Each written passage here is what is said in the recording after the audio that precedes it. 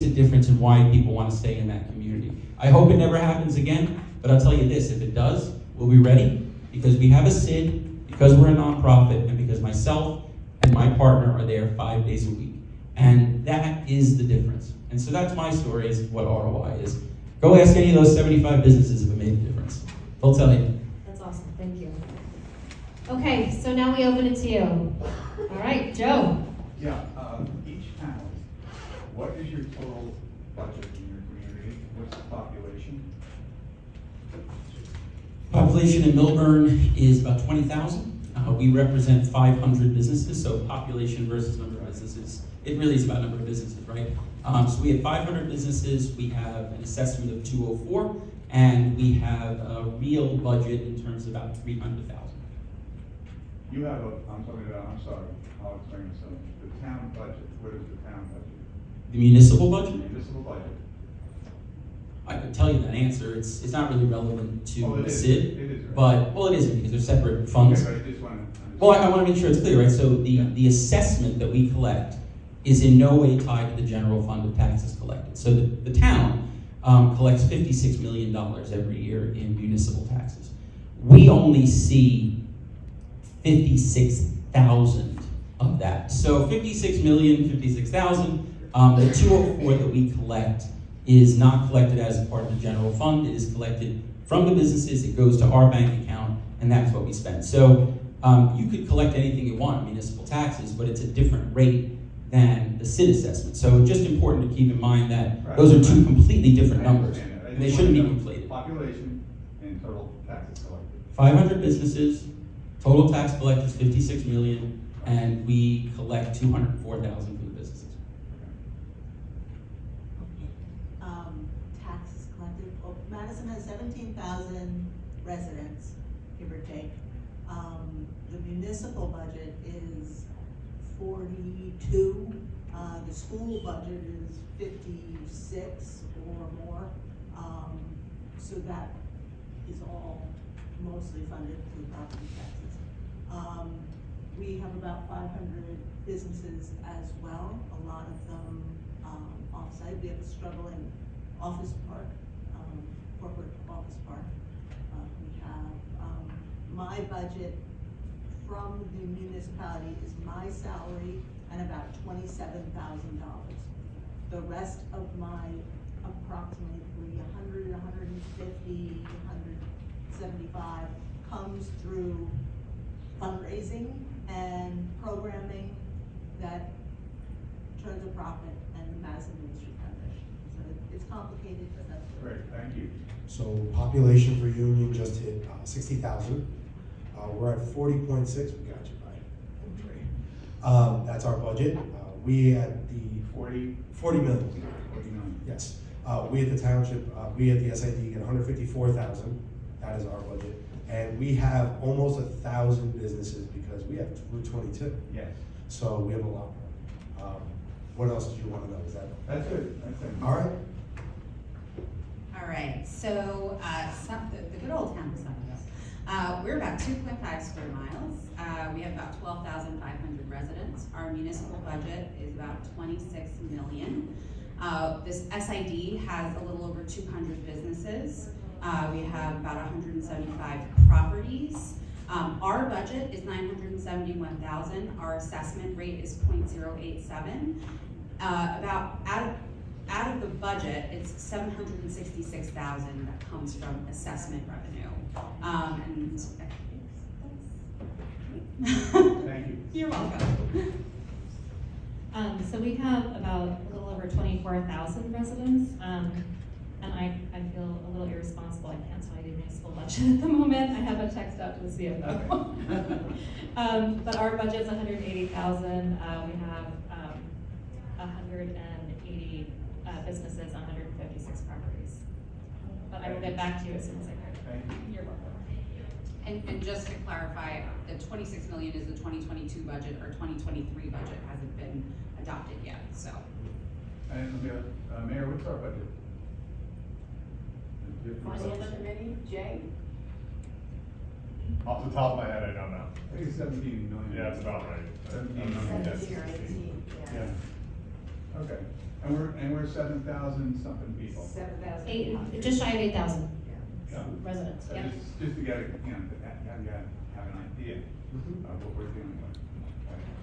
I will say too, just coming off of the Main Street Conference as well, I connected with an exceptional quantity of communities as Main Street programs and who also have a similar program in place that express that their communities are about 1,200, 1,500, very, very small communities, and they have these programs and processes in place. So as far as the industry is concerned, as in economic development, we would be considered as a mid-sized community from what I have discovered. We're not a small community as much as we certainly are, and if we feel that way, as far as the numbers go, we would be considered more a mid-sized community because of our 8,000 number.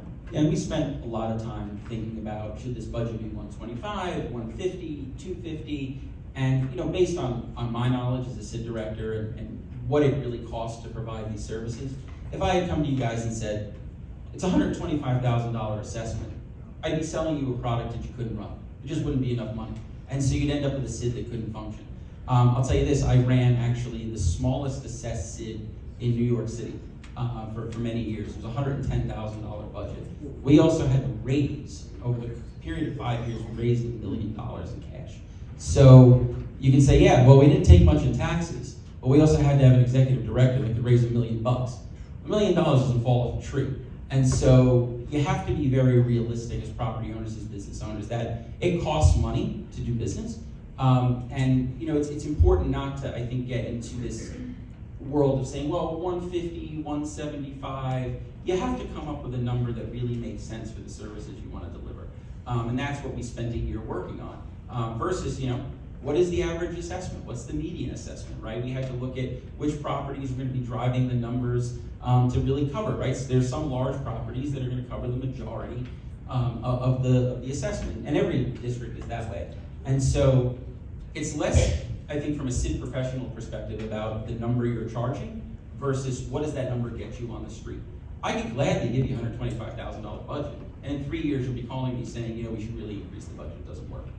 So you either get it right the first time, or you get it wrong the first time, you come back and do it again. Olivia, I just want to ask one other question. You Yes, made sir. a statement that the ordinance states that the building owners have the sidewalk and clearing responsibility. I made a call to the tax assessor and went through it and left a message for Tom that the building owners do not own the sidewalk. All assessments are done to the front face of the building. So there should be no reason for any of the building owners to fix what's been deteriorating from all the problems of these last, Sure, yeah. It's not so much the repairs, it's the cleanup. Well, the It's cleanup- the weeds, it's the snow, it's all those things. But That's is part of what the still- ordinance currently states. That is still, And the garbage. that is still the town. It's not the building owner. The trees should be pruned, which they're not. The paver should be sprayed so that there's no weeds. The problem is that we have weeds because of the contract was not lived up to by the developer. They're supposed to put a special grout in there that weeds would not allow to grow, and it didn't do that. And that's why, remember they were charged to connect for like $250,000? The $250,000 they didn't get because the walls, the job was done wrong, and their walls, basements were flooded. Yep, I hear you completely, Karen, and with, Karen, and I'll give it to Karen in just a second, but with the improvement district support, we'll be able to take care of whatever needs to be taken care of, and support with the borough so that things can be repaired. That should go, okay, as long as the borough is paying for it, not the city. It's however we make the arrangements and whatever is the responsibility of each department. It's the partnership that makes the most sense, to have a positive agreement with each other that you are going to do this, we're going to do this, and we're going to work together to make it whatever it needs to be fixed. I'm just going to pass it over to Karen to answer that too. Sure, so thank you. So we have something similar in Cranford where, the township is responsible for fixing the pavers, and I like to think of myself as Girl Friday. So today I was working with the paving company to fix our pavers that were a little skewed. We work with the DPW on making sure the weeds are removed. They're starting to come up like wildfire right now. So that was a phone call with the DPW. We also work with our larger properties that have come in that, also made promises to our town with things that they were gonna take care of and, make sure that they're following through. And so, I feel like that is something that, falls on our office, and we're very successful at. You know, we have a similar situation in Milburn where the township, right? So for instance, we built a beautiful parking deck, but nobody bothered to put a sign on it to tell anybody that it's the parking deck. And so for 8 years, no one's known that that's where you're supposed to park. That has a negative impact on our downtown because we have a ton of street parking that's on the spot. Oh, they can hear me. I'm gonna tell you that Staten Island, they can hear me. I know, do it. So we went, because we have our own branding guidelines for our district, and I went to the business administrator and I said, listen, we will project manage the sign installation on the deck if you pay for it. And he said, well, it's our property, we should be paying for it, but I don't have the time, the manpower, or the branding guidelines that you do. Can you bring in the vendor, do all of the work, and then we'll pay the bill? And so obviously we worked together as a team, right, to make sure that it met his expectations. But it was such a relief for our BA to not have to do yet another project when we would do it right. And so now we have beautiful signage all over our parking deck, and that is the point of you're talking about partnerships. So yeah, small stuff like weeds and bricks, that gets done, but also when you need to put signage all over your deck that costs 40 grand to do, the town couldn't do it. They didn't have the ability, we did. And so it's small stuff, it's big stuff, but it's that extra oomph that a Sid can give because you've got eyes on the street. I'm sorry, Natalie, just real quickly, like from a Burnsville perspective, we do already pay for some of that work, but we're limited to how much of the town that we can do that for. So right now, as of last summer, we worked with Plant Solutions, and they took care of some of the tree beds in the middle of the actual, I like to call it a triangle, because it's really a triangle, let's be real, in the triangle space, right? And they completely did a tree root excavation, they took all of the weeds out, everything in those specific areas. But that's all that we could do, because that's the budget that we have. You know, everybody in this room knows as good as anybody that the budget you got is whatever you can do, right? If we can do the entire town, great, let's make it happen. But as of right now, that's what we're doing. We're expanding a little bit more this year. We're putting $3,500 into expanding a little bit more of those trees in the center of town and making sure that at least the center of town is visually appealing. But I would love to put more into that and expand into the other areas of the community. But as we all know, we're all limited. Yeah, so in Somerville, we actually have a little bit of the opposite, right? So the way that our sidewalk ordinances are written in town, the property owner is responsible for the sidewalk. But anytime that a tree uproots the sidewalk, or there's any work that needs to be performed on the sidewalk that's caused by the tree grates or anything like that, we actually come in and we replace the entire sidewalk, and not just the public portion. We curb to storefront, we replace it. We actually started a tree replacement program where every year we're replacing 2 to 3 trees based on the cost. We work with our environmental commission to identify trees that might need to be removed. And during that process, we redo all the sidewalks with them as well. So, and that is, again, funded through the special assessment. So again, it is a partnership, a public-private partnership, right, with the borough. Thank you. Brenda, I saw that you had your hand. Yeah, where do you guys work out of? Are you all in the municipal offices? Are you working from your homes? You know, where do you work? And how would a tenant or a business find you? What's the most common way that they would find you as a rep of the town? So in Union, we have an office that's on the street. So we're right in the heart of things. We're right in the heart of the center.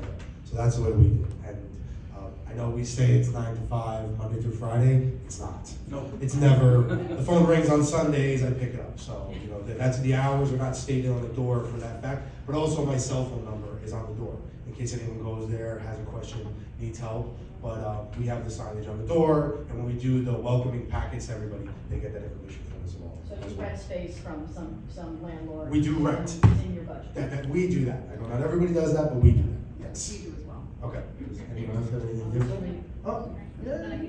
Go. So my office is in the municipal building. So my office is actually like an arm of the township. So we are actually not a 501c3. You know, the township supports our office, and that's how we work. So we were able to just be like right down the hall from our CFO, from zoning, from building. And so when businesses come to see us, I literally walk them through every department in the building. They always know where to find us. But how would a business get to you? How do they know you're even there? Well, my hours are pretty consistent. Well, actually, they're not consistent at all, but they're supposed to be Monday 8:30 to 4:30, Monday to Friday. But pretty much every business owner and property owner has my cell phone. They call me, they text me. You know, I'm pretty much like, I feel like I work 7 days a week, unfortunately, sometimes. But those are my hours, and you know, I've never had a problem connecting with businesses in town. The current businesses, but I'm talking about a perspective.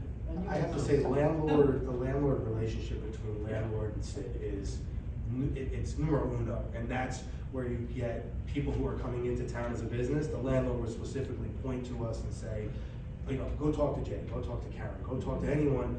They'll walk you through. I have a very great relationship with the building department. They don't love when I come in because they know that I'm going to start talking to them, but it's what we do. Whether it's sign permits or permits for the building, for the CO, whether it's a question or comment or concern, sidewalks, we work very closely with DPW, the health department. So, you know, how do they hear about us? It's usually through the landlords. That's a really big way of them coming to us. And if I could just add on really quick too, new businesses reach out to us usually on social media, or they call our office or email. And so most of the time, we don't even list properties for sale. We actually like do the negotiation. Well, not that we're actually negotiating these, but we do the introductions between the property owner and the business owner. So sometimes we know when a business owner is leaving before the property owner does. Sometimes we know, you know, so we're able to kind of manage that relationship. So there's not a lot of, you know, time in between vacancies. So we do all of the above, but we also have a page dedicated on our website that has stats that a prospective business would want to know coming into town. And then we have a contact form that they can fill out right online to schedule a tour with us. That form comes directly to my email, so once I get it, I'll reach out and say, you know, thanks for you know, reaching out to us. You know, here, you know, we actually work at a co-working space, which is different. But we work at a co-working space because we're not there a lot. You know, we walk the district, we talk to our businesses, we're constantly on the street.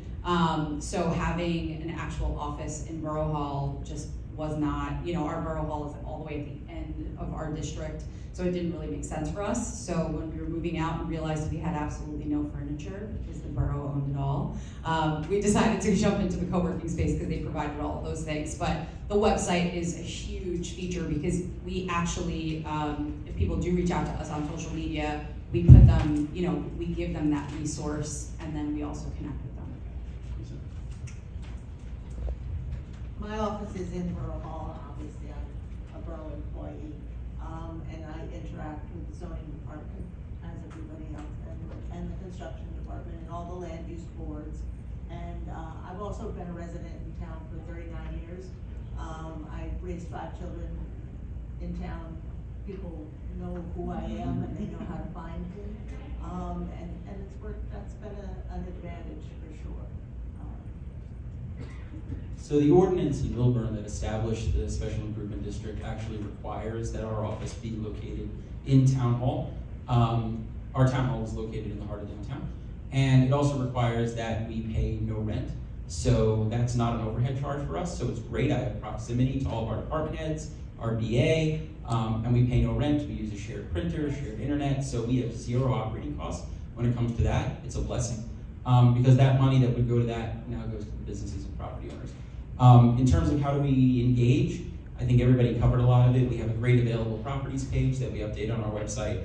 Just someone today wanted to open a supermarket in town, small kind of boutique thing. They said, where can I start the process? So I sent it to our available properties page, said, check it out, call me up, I'll walk you through what might be appealing to you. That conversation will then continue, right? Well, what sign am I allowed to have? What kind of parking restrictions are there? I work with our zoning and land use boards constantly. Sometimes I annoy them and try to get them to make the zoning more business friendly. Sometimes I just try to walk people through the process. We also, you know, in terms of engagement, I think I'm like the others. I don't think there's anybody in Millburn that doesn't have my cell phone number.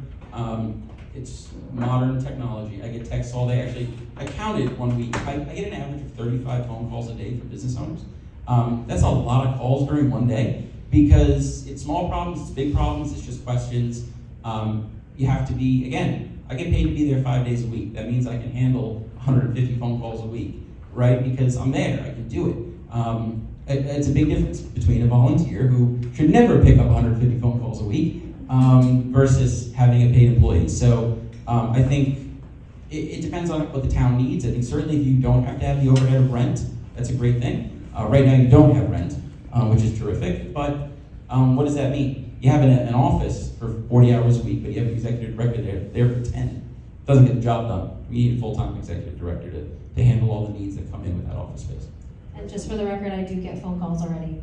I just want to say one more thing real quick, and let's not forget the fact that we are part of it, but the board is also a huge part of it, because you're now working with people that are you, okay? We respond to the board. We have meetings with the board monthly to be able to hear what's going on in the street that we might be missing. We don't miss a lot. Yeah, absolutely, yeah.